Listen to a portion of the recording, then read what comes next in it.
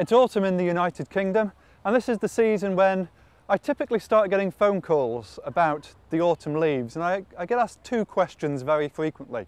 One is, are the autumn colours brighter this year than usual? And the second one is it caused by climate change? I'd like to clear up, this is 2012, and personally I'm not convinced we do have a spectacular autumn this year. What gives rise to really good autumn colours is if you have bright, clear, crisp, warm days and then cooler nights. And so you need quite a bit of sun coming in to generate sugars in the leaves. And then if you get a quick cold snap, you often get more spectacular colours. Whereas for the last month we've had, apart from today, which is lovely, mostly mild, grey, dreary conditions, which isn't perfect.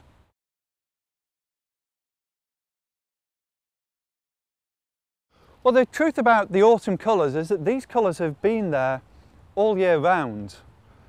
And the only reason we're seeing them now is because the chlorophyll, which is the green pigment in the leaves, is being withdrawn by the tree and it's breaking down. And it's revealing these other colours that lie underneath it, the reds and the yellows, which are generated by a group of chemicals called the carotenoids. In fact, if we look at this tree here, you can see on some of these leaves exactly what's happening. You can see the yellow tissue that's being revealed as the green chlorophyll is breaking down. And usually it breaks down, gradually moving back from the edge to the leaf towards the veins. So you sometimes see leaves with bright green veins but still yellow all around them. Why is the chlorophyll being taken away? It's not so much that it's been taken away, it's that it's not being restored, and so the tree doesn't need it anymore. Trees in northern climates lose their leaves in winter because otherwise they'd lose a huge amount of water through them during the wind and in the cold. And when the ground is frozen and they can't get water up through their roots, that's really quite a serious risk. Is it because they're constantly evaporating water from their leaves, they would literally dry out the whole tree. And so they shed their leaves because there's no advantage to having them. It's not really light enough for them to photosynthesize properly, and they would suffer as a consequence if they didn't. Other trees, for example, the yew here or the holly next to us, these don't lose their leaves in winter, but they pay a price as a consequence. They have much thicker, tougher leaves that lose less water. They have waxy coatings on them.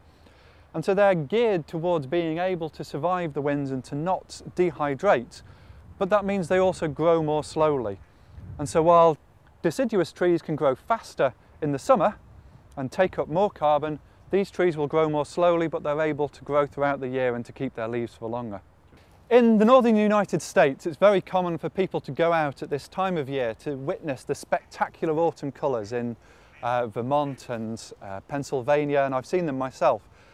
And it's certainly true that over there you get a much greater display of colour than you get in the United Kingdom and elsewhere in Europe. And there's a reason for that, and it's a simple chemical reason, which is that a higher proportion of the trees there contain a different family of chemicals called anthocyanins.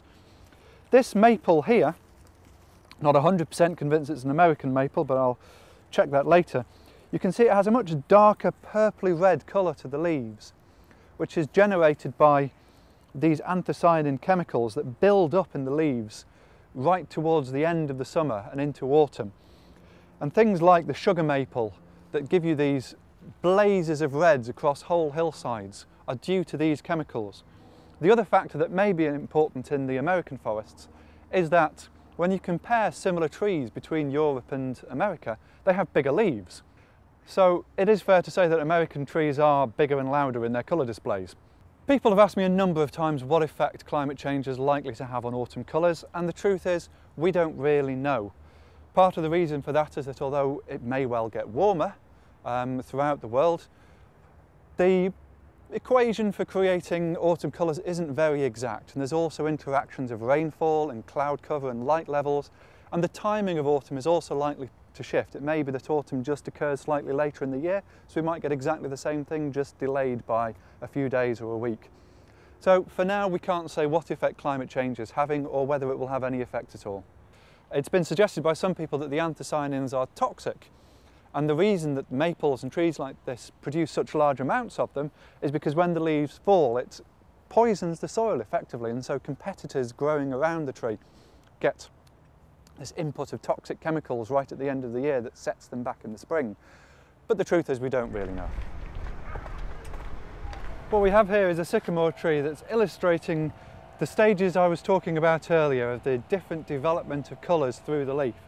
And so what's happening on this leaf is you can see the receding green colour as the chlorophyll breaks down and moves back towards the stems, and here the brighter red colours. This is mostly, I think, going to be an anthocyanin developed colour, and over here you've got a mix of different colours. So you have the neutral type of yellow colours, which are from the carotenoid chemicals, the deeper reds from the anthocyanins, and still a bit of the greenish chlorophyll hanging on in some parts of the leaf behind.